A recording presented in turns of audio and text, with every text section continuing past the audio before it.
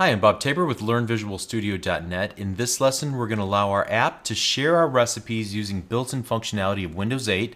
So Windows 8 has a common way to allow sharing and searching across all apps called Charms. And you can see Charms whenever you either use the Windows button and C on your keyboard to bring the Charms out from the right-hand side, or you can just hover your mouse cursor off to the lower right hand side and it'll bring up the Charms, and I'm sure you're already familiar with these if you've been using Windows 8. But for example, if I wanted to share let's say I have an image that I want to share and I only have one image, and I'll want to share this by making a selection and then bringing up the share charm. And now I can send it, for example, in an email. And you can see that it already gives me a thumbnail version of that. And I can go ahead and send that off. So that's an example of sharing.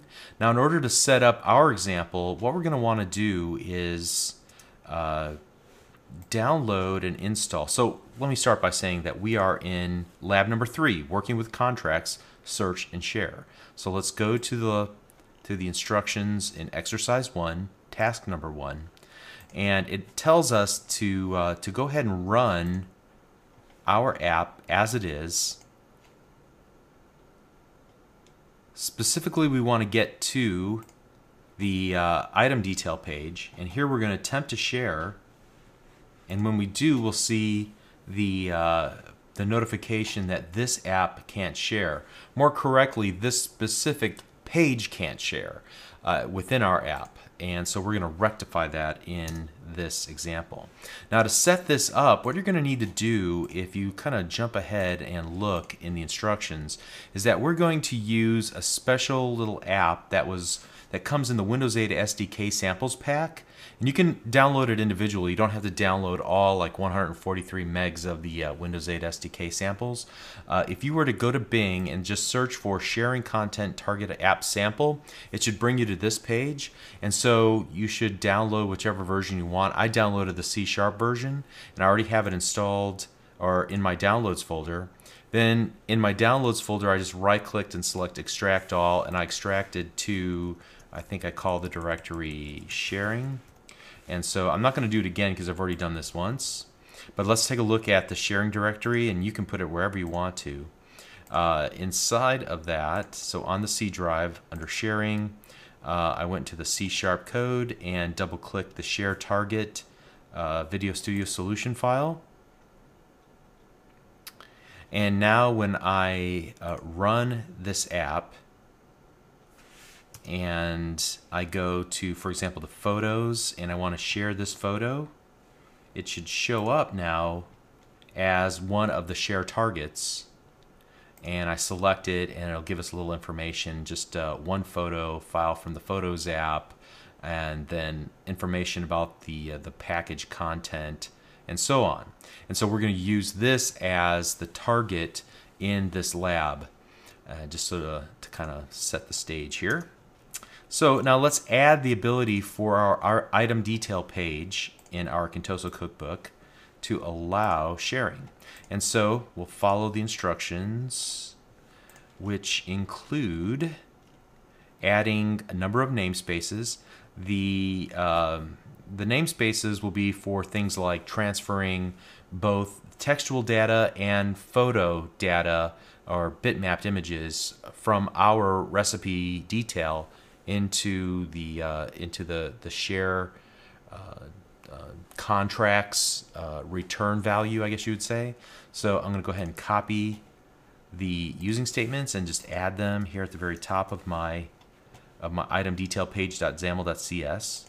The next step is to then register for data requested events. So we're basically saying, hey, if the user invokes the share charm while my page is open, please let me know, because I'm going to execute this on data requested event handler. All right, so that's all this is doing.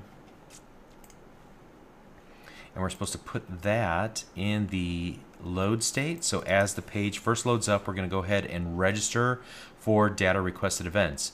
As you can see, we don't have the on data requested event handler just yet. So let's go ahead and add that in. That's the next part. And that's the code that you see in step number 3 here. So let's copy that, and I'm going to paste it right under the load state event handler. And the most interesting thing about this is that it is using this data requested event args. And so Windows 8 is requesting information from us.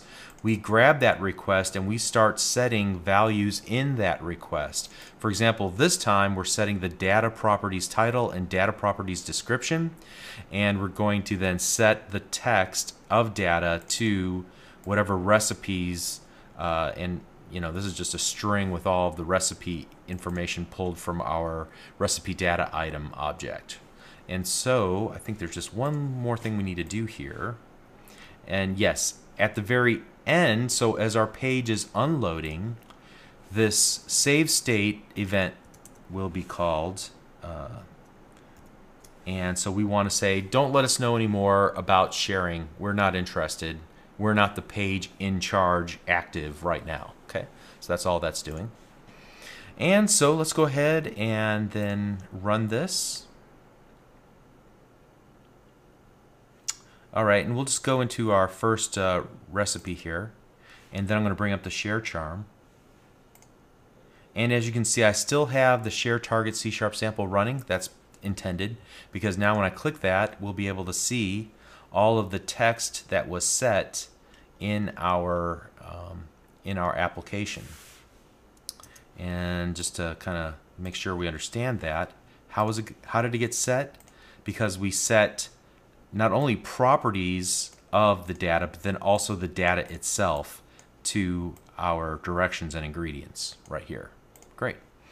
Okay, so then the next part of this is to also enable sharing of the image itself. And so to do that, it's just one simple addition. All we need to do, here, let me just copy that, is add these 3 lines of code to the onDataRequested method.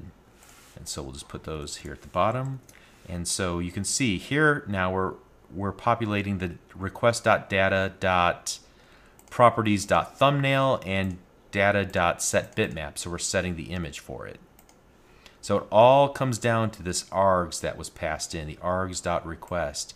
And that args.request, we're just setting various aspects of this data object that is then plucked off by the receiver, that other app that we created, or that we actually just ran from the samples, the share target C# sample. Okay, and now we can see the thumbnail image and we can see the large bitmap image.